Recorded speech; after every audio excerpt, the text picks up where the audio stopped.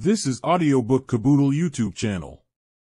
Click on the subscribe button and listen unlimited audiobooks anytime, anywhere. Chapter 2, Waging War.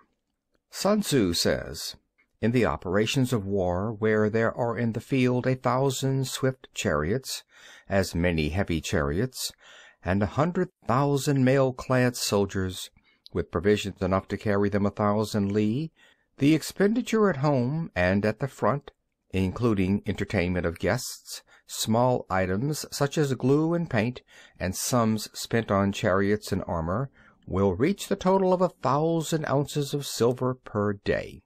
Such is the cost of raising an army of 100,000 men." When you engage in actual fighting, if victory is long in coming, then men's weapons will grow dull and their ardor will be damped. If you lay siege to a town, you will exhaust your strength.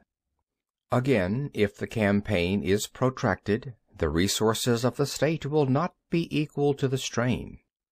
Now, when your weapons are dulled, your ardor damped, your strength exhausted, and your treasure spent, other chieftains will spring up to take advantage of your extremity.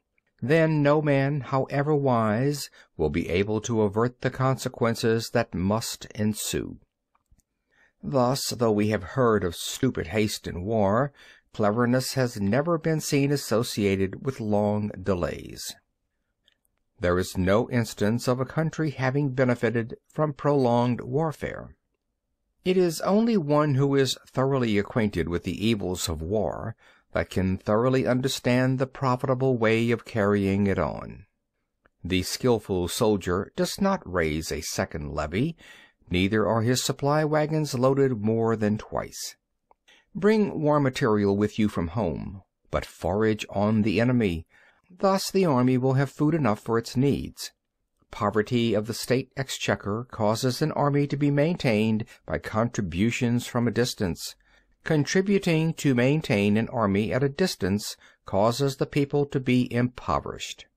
On the other hand, the proximity of an army causes prices to go up, and high prices cause the people's substance to be drained away.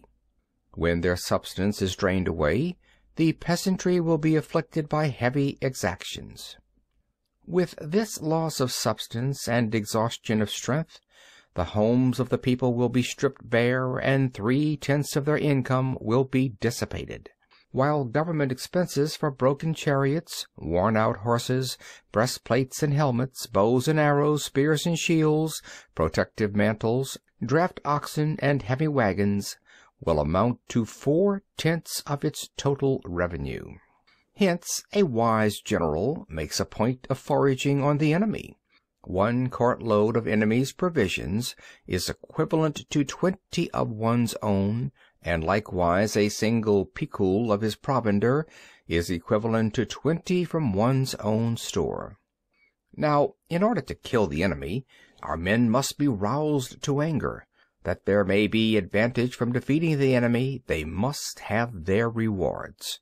Therefore, in chariot fighting, when 10 or more chariots have been taken, those should be rewarded who took the first.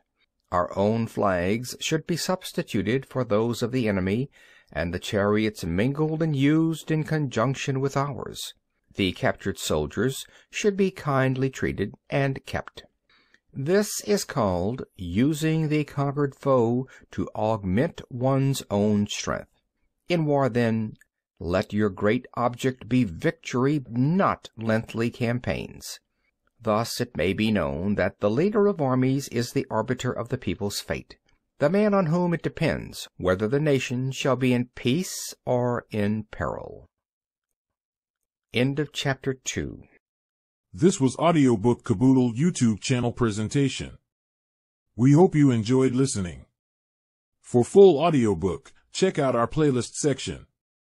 Links in description below.